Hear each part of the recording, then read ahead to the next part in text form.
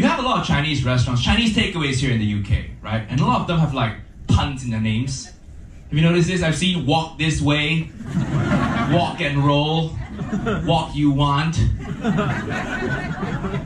Why do you guys make us do that?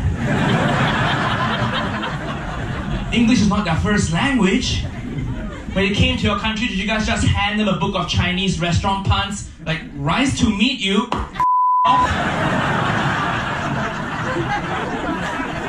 That's not very rice.